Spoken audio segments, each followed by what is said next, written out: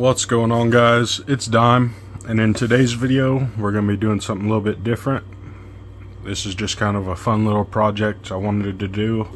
I saw someone in a Facebook page I'm in, a axe page. Someone was making little miniature axes, and I thought it looked pretty cool and sounded like a fun project, so that's what we're going to be doing. I'm going to be making it out of the end of this railroad spike. Going to be drilling a hole and filing it for the eye of the axe, and then grinding it down to shape. I already got my little handle drawn out on this piece of wood. Going to be carving that out and burnishing and oiling it and everything.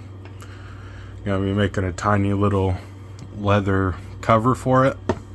But yeah, that's what we're going to do today. Let's get to it. I just got this clamped down. We're going to start with drilling this hole in case something happens, the metal cracks or anything. Not too far into the work. Going to use some rim oil for my lubrication to drill this hole. And go just nice and slow with it.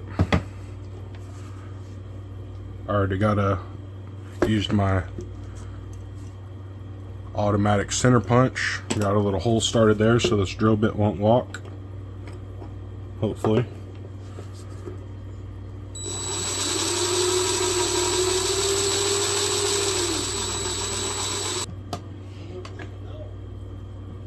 It's going to take a minute.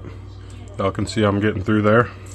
I'll get back to y'all when this hole's drilled. Alright, got that hole drilled through there. I got to stick a needle file in there and adjust the shape so it's not just a circle. And then we'll be grinding everything down.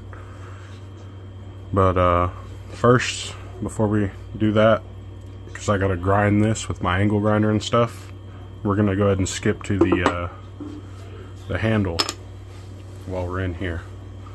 Let's get to this. Alright, I have my outline drawn on this piece of wood.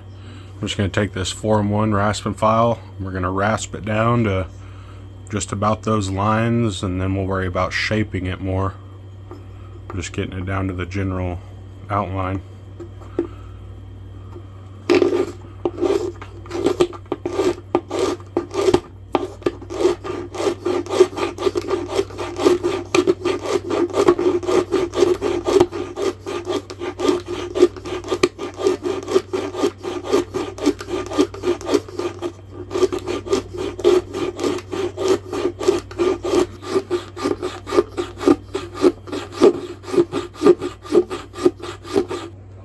Alright, I got the rough shape done.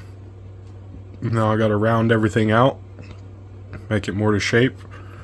We got to file this eye to make it, more of the shape of an eye and not just a circle drilled out, so that the handle wouldn't spin in there. That's what we're going to do next. I'm going to get this rounded out, get that eye to shape, try and get this fitted to it. And then we'll worry about cutting the axe head out of that railroad spike.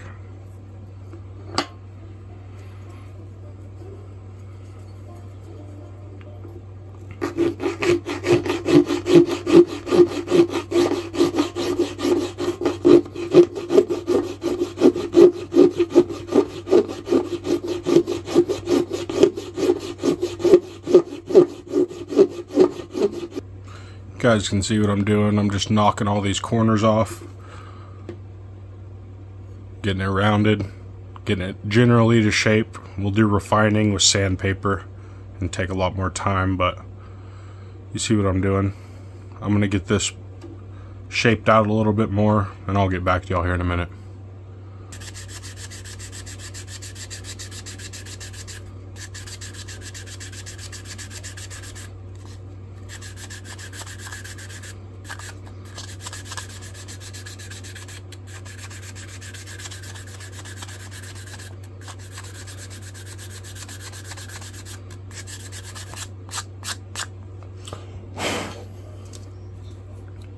Alright, you all can see how that's going. Got it rounded out, got it to shape.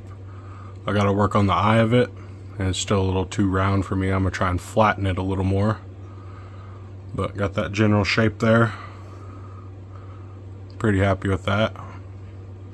I got to work on getting the shelf made for the I don't know what you'd call it, the part that goes into the eye of the axe. I gotta get that to shape. Still gotta shape this eye, and that's when I'll try and fit that to it. Yeah, you can see where we're going with this. I have a little axe right there. Alright, now I'm gotta get to getting this eye shaped out a little bit more. I'm using this little chainsaw file and just going at it. It's gonna take a while.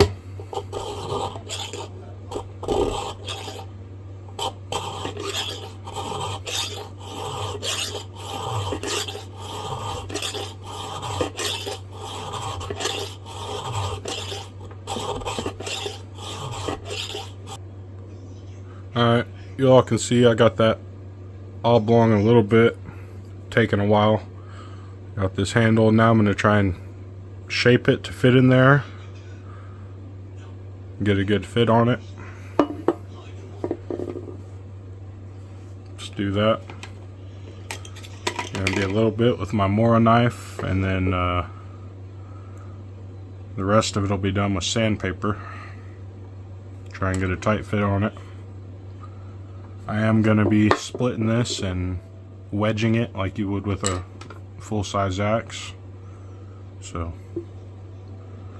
it ain't got to be a perfectly tight fit, because that wedge will expand it a little bit.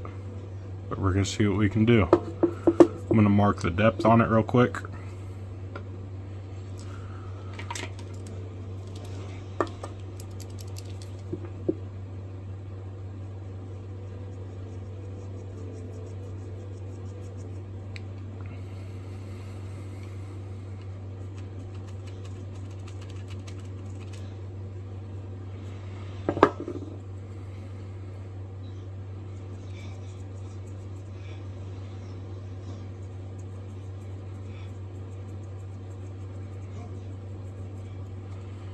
Now I'm going to get to shaving this thing down. Go as slow as I can, not take off too much at a time. Just nice and slow with it.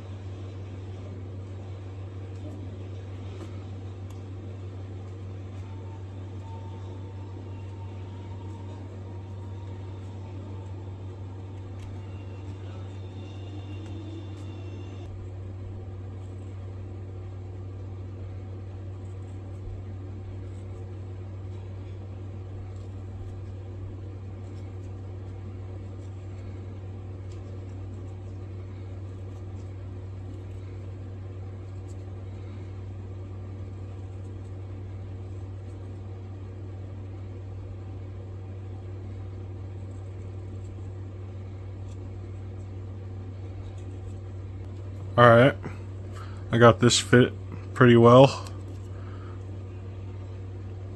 in there. Now I'm going to go ahead and cut the slit for the wedge to go in. Because it's got to be really thin, I'm going to be using this coping saw to do it. I'm going to get that done. And then I'm going to go ahead and burnish and oil this handle. And then we'll get it attached to this once I get this cut out and more to shape with the grinder. Alright y'all, I got that cut out for the wedge to go in there. It all fits together nice. There's room for the wedge. I'm going to wait to do that until the axe head's done, and just shaping everything. But what we can do is go ahead and burnish and oil this handle. Since it's such a small handle, I'm going to have to take it really slow. I don't want it all just to be charred black. I want there to be some color from the wood in there. So I'm going to be using a really light flame.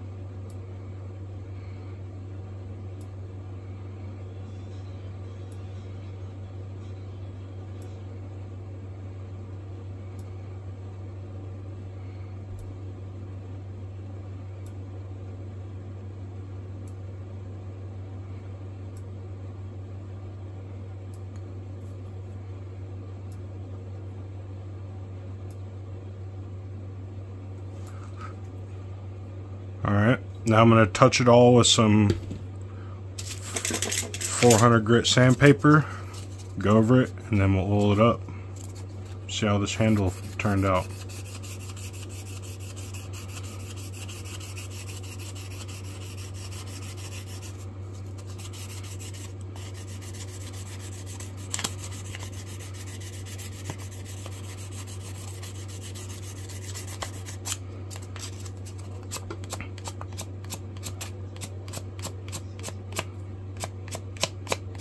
Let's get some oil on this.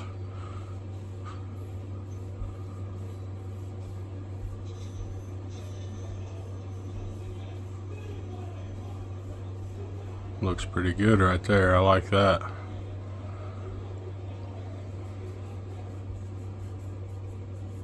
And this wood is just that same wood I've been using for a bunch of projects. Some maple I had cut down last year and dried out. Let this oil soak in. I'll get back to y'all when we're grinding on that axe head. I think that looks pretty good. I like it.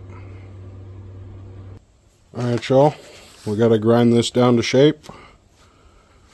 I'm gonna get this clamped down and we'll get to it. And don't forget, when you're grinding on metal, make sure to protect your eyes, ears, and lungs. Very important. Don't want to get silicosis from breathing in a bunch of metal.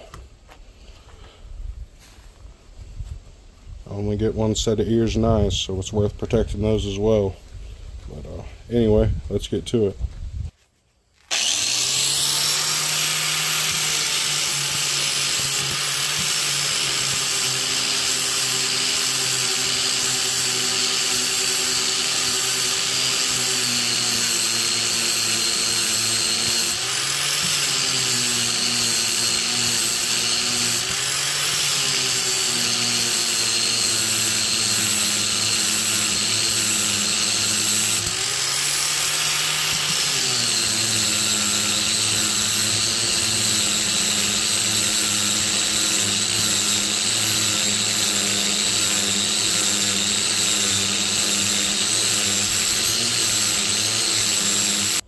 Alright, pretty much got this to shape.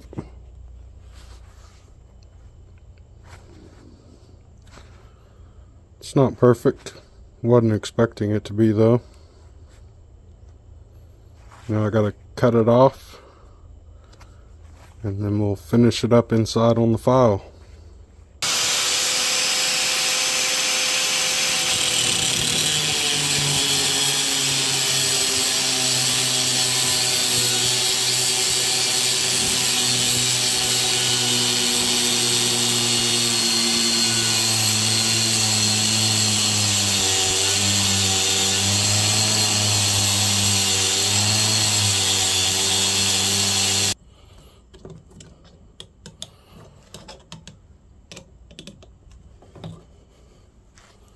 Alright,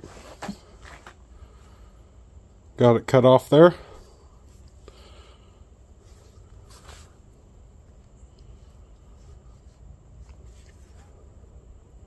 Definitely have some finish work to do, but we're getting there. I'll see y'all back inside.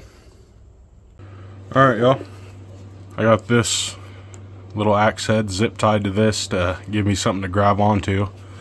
I'm going to use a sanding wheel on my little Dremel. I'm going to carve these corners down, shape it more like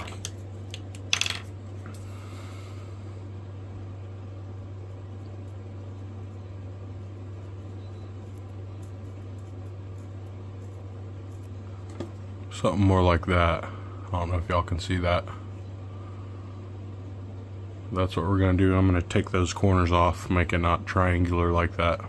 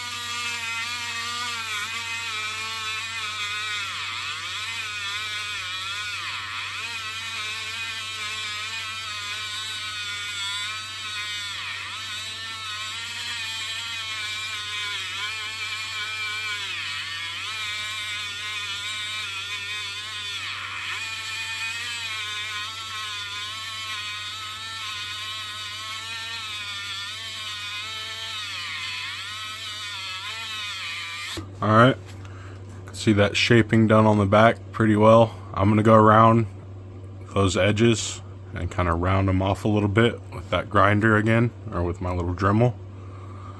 And I'm going to clean up all the surfaces, get them all to one consistent color, because some of it's got some heat tarnishing from grinding it earlier, cutting it off. I'm going to get everything consistent, clean everything up a little bit more, and I'll get back to y'all in a minute.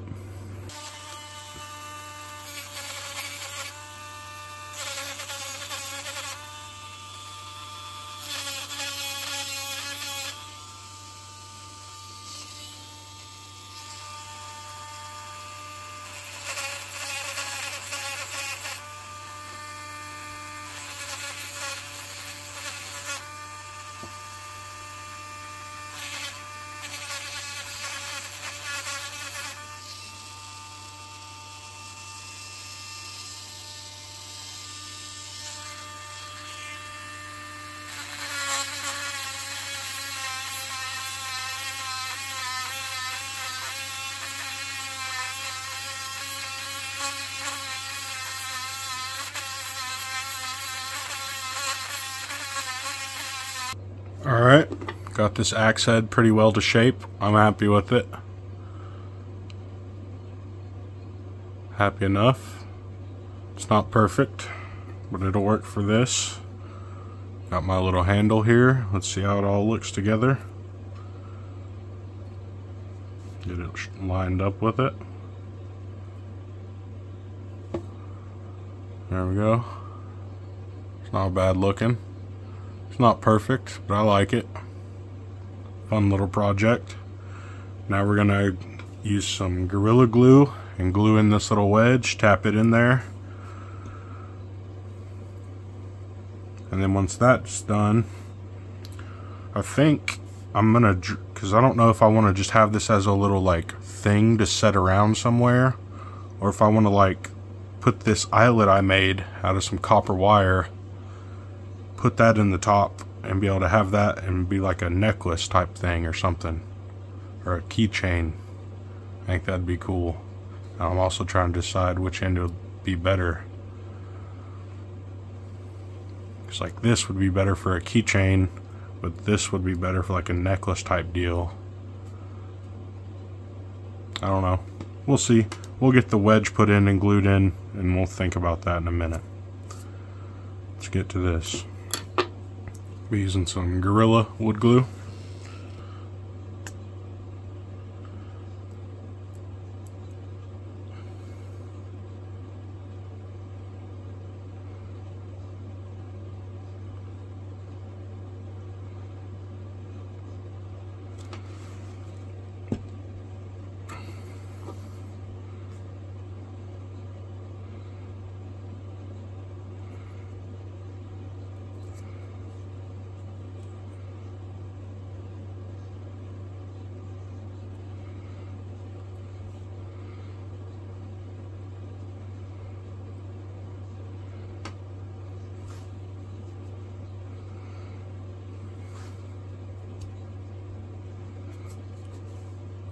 Make sure this handle's on straight how I want it.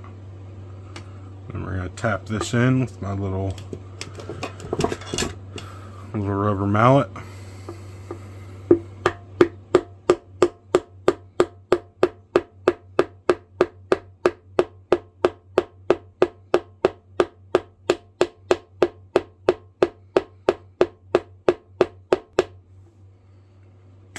Excess glue wiped off, and then we'll let this dry, and then we'll cut off that excess, everything that's sticking proud of the axe head,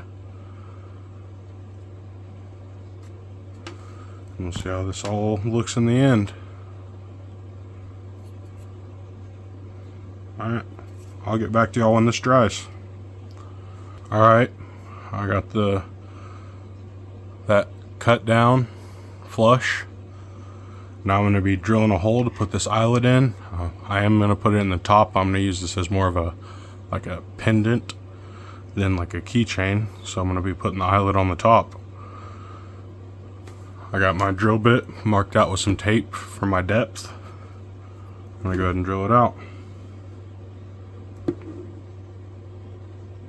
This drill bit's just slightly thinner than my eyelet so that it's got some pressure on it, and I'm going to be epoxying it also.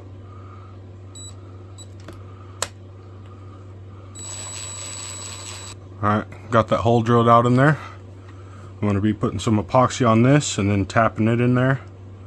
That'll also act as like a metal wedge for the axe head. So that's what I'm going to do next. I'm going to use some E6000 to skewer that.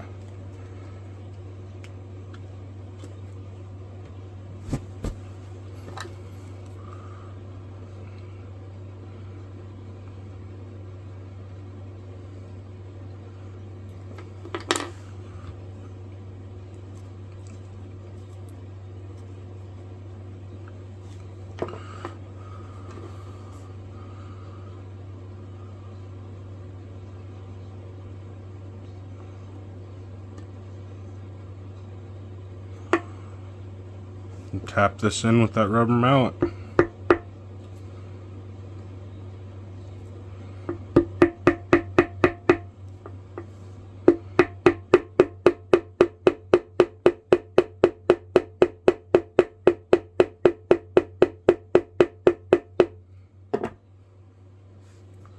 Alright, got that on there.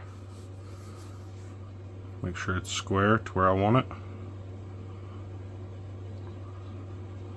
I'm going to call that good. I'm going to get all this extra epoxy cleaned off here, and I'll get back to y'all in a second with the finished product. Get a piece of 325 cord put through this eyelet.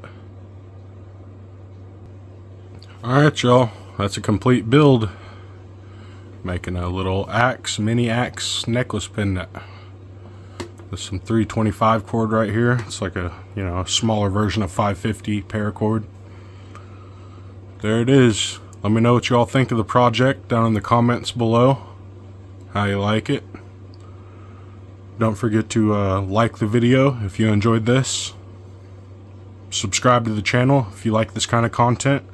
And share it with a family or friend if you think they might. Yeah, this has been Dime. Thank you all for watching.